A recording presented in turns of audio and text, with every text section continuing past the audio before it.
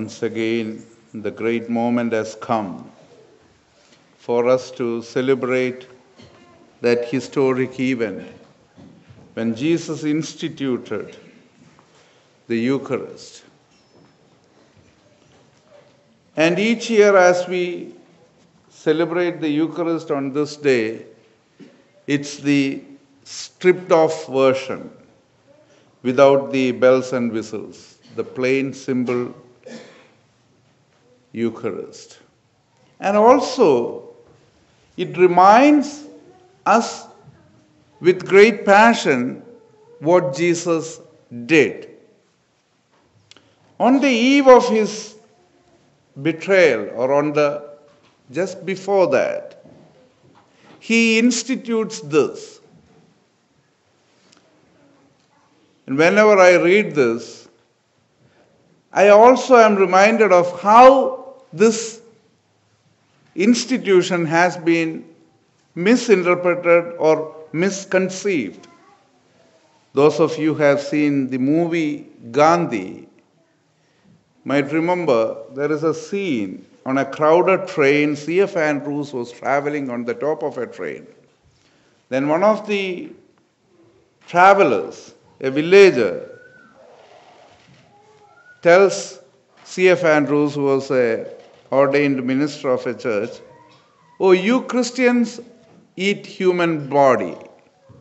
Then C.F. Andrews was taken aback. He said, "What do you mean? You eat blood and body of Christ." So recently I was reading somewhere else that Christians have been accused of cannibalism. So this institution of Holy Eucharist, where we distribute the body and blood of Christ, has been misconceived by many outsiders and by many insiders. While we wouldn't claim that we are cannibals or we are literally eating the meat from the body, physical body of Christ, but we have attributed this more like a magical thing. Instead of making it a part of our life, we think of this as something with a magical power. But we have to remember that when Christ's body is divided, distributed, and consumed, that is through which we become the body. Because the church is called the body of Christ. So, through this repeated participation of this sacrament, the church actually becomes, each one of us becomes that part of the bigger body of Christ. And what should that lead us to? If we become the body of Christ, it is the body of Christ that fulfill whatever Christ wishes. And again, remember, each one of us are called to be broken and divided. So each one of us has to offer ourselves as a sacrament for the redemption of the world itself. So we have to admit that church and our own spiritual life is not about our own salvation. In the modern day, in the reform movements, we always repeatedly hear the question, "Are you saved? Are you saved? Are you saved?" Because it makes you think that the entire concept of Christianity is a personal salvation. It is about the redemptive activity of Christ himself. Unless and until the entire world is redeemed, we Christians are restless, or should be restless.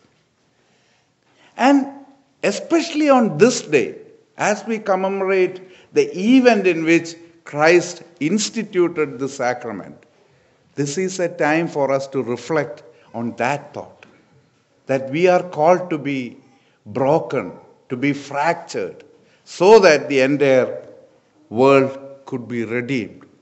But sometimes when you read these gospel narratives, we wonder why Christ has to choose all these idiots as his disciples.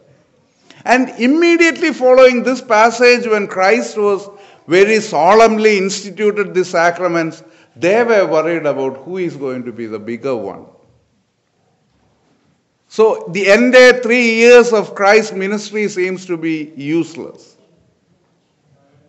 And still they are worried who will be the bigger one, who will be the greater one. Again, sometimes it reminds me of ourselves, our own churches, how quarrels erupt in our congregations. We are not worried about what Christ demands from us, or what is expected of us. We always think in terms of what we can be in the midst of all this. Again, this is in relation to the earlier part.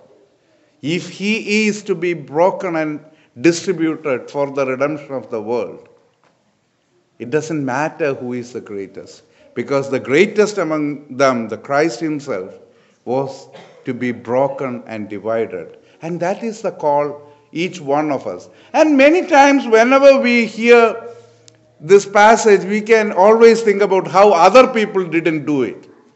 How Tirumenis are not doing it, how Achans are not doing it, or how our neighbors are not doing it. But rarely we think that how we don't fit into it.